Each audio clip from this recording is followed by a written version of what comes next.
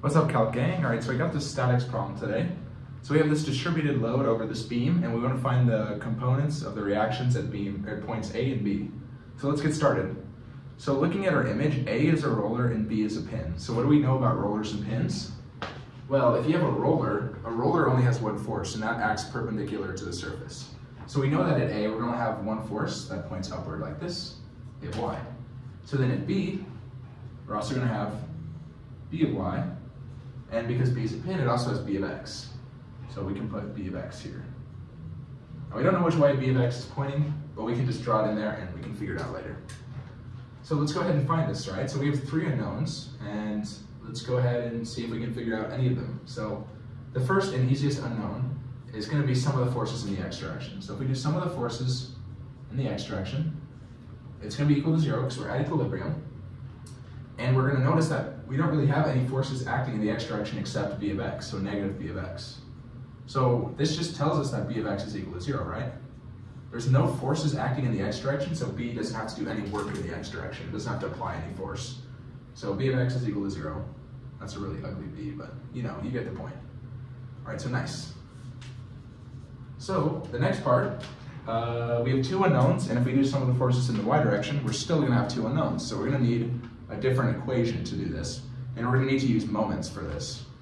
So to use moments, we're going to need to know what these distributed loads are and where they act. So we want to simplify these distributed loads into a new force body diagram. So this 600 distributed load, this one's going to be pretty easy to find where it acts because it's just flat. We know it acts right at the center here, so this is going to be 1.5 meters in. We can label that as a force there, maybe.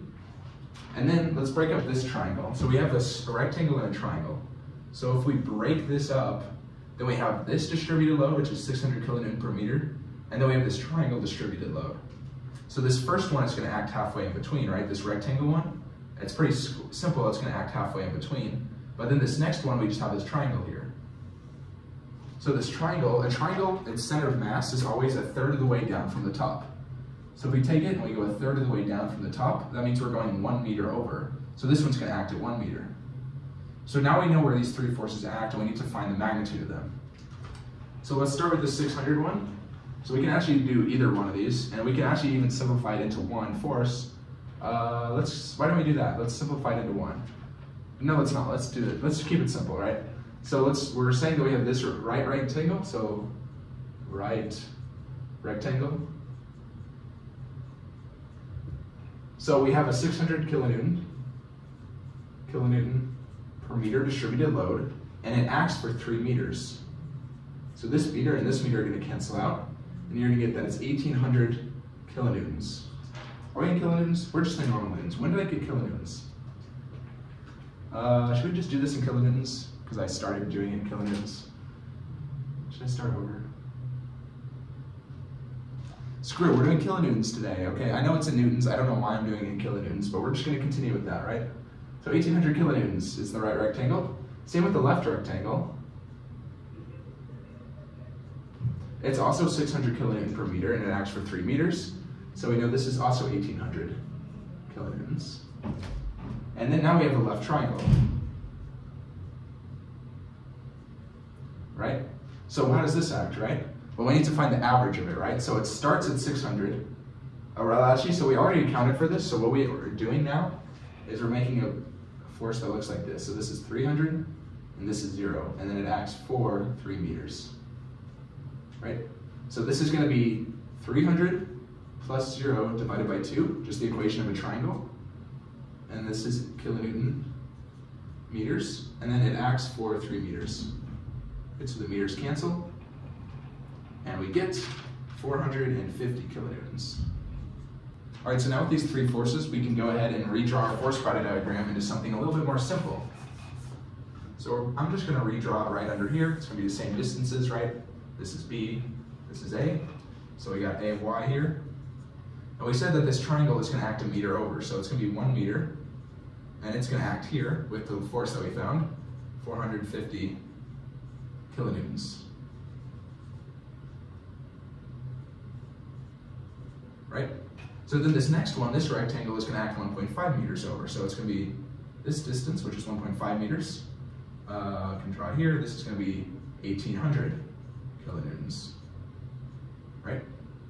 So then it's gonna be halfway there, which is 3 meters, and then our next force is gonna act at 4.5 meters. So this is, I don't know, 0.5 meters, 1.5 meters, 1.5 meters.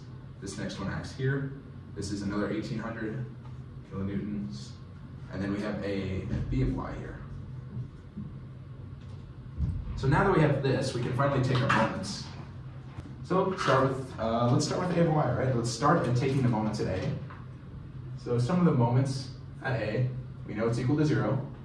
So let's start. So moving from A, we're gonna go right. So we have this 450 kilonewton load, negative 450. And I put a negative because it's gonna make us wanna rotate clockwise, right? If you push here, it makes us wanna rotate clockwise. And clockwise is a negative number. So minus 450 times its distance, which is 1 meter. So then the next one is 1,800, and it's also making us wanna rotate clockwise.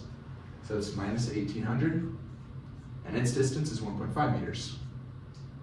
Next one is 1,800, also negative because it makes us wanna rotate counterclockwise. This distance is 4.5. And then finally, our last one is B of y. So B of y is actually the one making us rotate counterclockwise. So we're adding B of y, and its distance is 6 meters. So this is our equation. So if we're gonna move B over, so just by subtracting B to the other side, you're gonna get 6B of y. So I'm gonna take B of y, and we're gonna actually divide it by 6 really quick. I'm just gonna simplify this equation. This should be pretty easy to solve for you. And then, of course, this is gonna be, you know, whatever this is. So it's gonna be 450 plus 2,700 plus 8,100. And you're gonna get that B of y is equal to 1,875 newtons. So I'm being really confusing with my units, I know. So we're in newtons, I put kilonewtons. Let's just put kilonewtons here. Whatever. You know, we're in kilonewtons today, why not? All right, so we found B of y, now we just need to find A of y.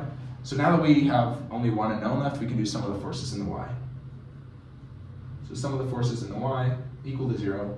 So it's gonna be equal to A of y minus this 450, just going left to right, minus 1,800 plus B of y.